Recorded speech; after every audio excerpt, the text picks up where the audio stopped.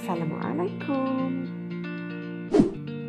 Today we're going to learn Science Year 1, Unit 6 Plants, and the second subunit today is the importance of parts of plants.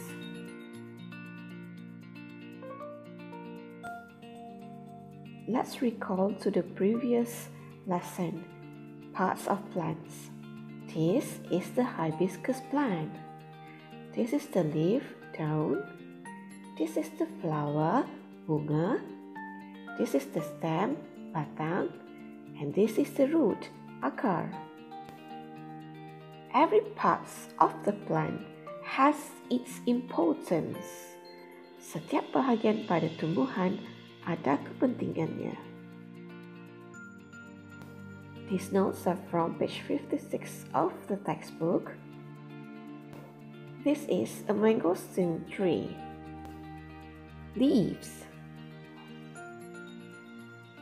Leaves make food for the plant. The food is produced or used by other parts of plants. Daun menghasilkan makanan dan digunakan oleh bahagian lain pada tumbuhan.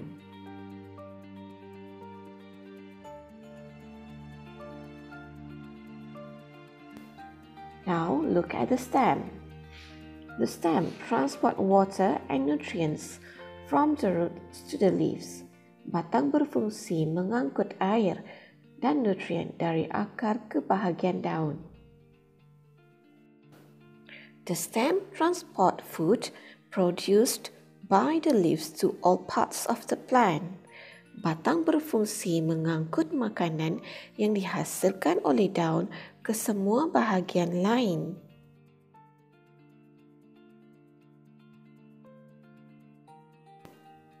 Root. What is the function of the root? The root absorbs water and nutrients from the soil. Akar menyerap air dan nutrien daripada tanah.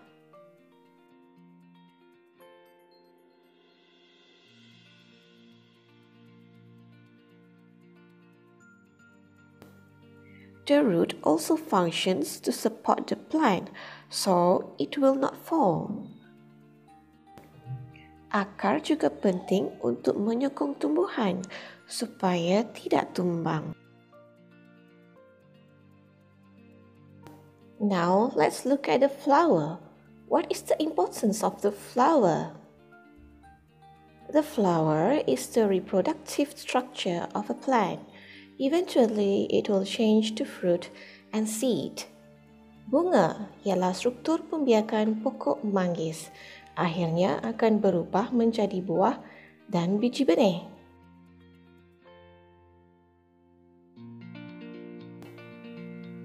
Now, let's identify.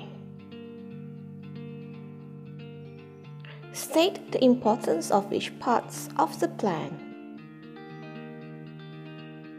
The flower, reproductive structure.